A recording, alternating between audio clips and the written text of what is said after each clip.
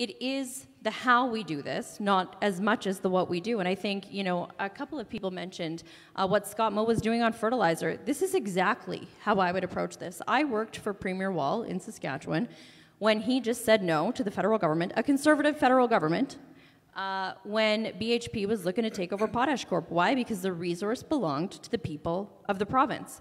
When we are talking about fertilizer caps, emissions caps, those resources belong to the people of Alberta. All of you in this room, that matters. So yeah, we stand up and say no. We agree on where we're headed. The question for me is how.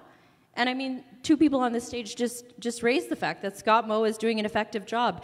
Not through an act or a one silver bullet piece of legislation that's going to fix those problems, but by just saying no, and then leading the charge, leading the campaign across the country. Let's join with other like-minded provinces. And so I think there's a couple of things. One is, yes, we need to say no. We need to fight, especially when the federal government is looking to infringe on areas of our provincial jurisdiction. That makes sense. There's also things that, yeah, we can negotiate. On childcare, housing, I hear that across the province. We don't want to leave housing dollars on the table. Why? Because municipalities have some very real struggles right now, and they need us to work with them to address them.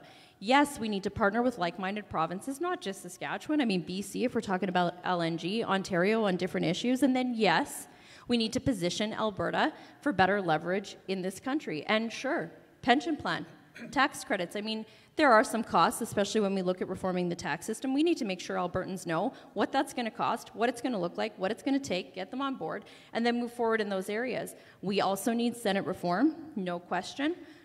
You know, I don't think anybody would probably disagree with that in this room. But it's really how we do that. And the other thing that made me unique is what I've heard from Albertans when I ask why. Because people are angry everywhere I go, and I think we've all agreed to that. Why are you angry? Because I have heard this all before. We've been promised all these things, the over-promise, the under-deliver. And so I came out with a timeline. Our team came out with a timeline. We listened to Albertans, and so in 10 days, here's what Albertans can expect from me.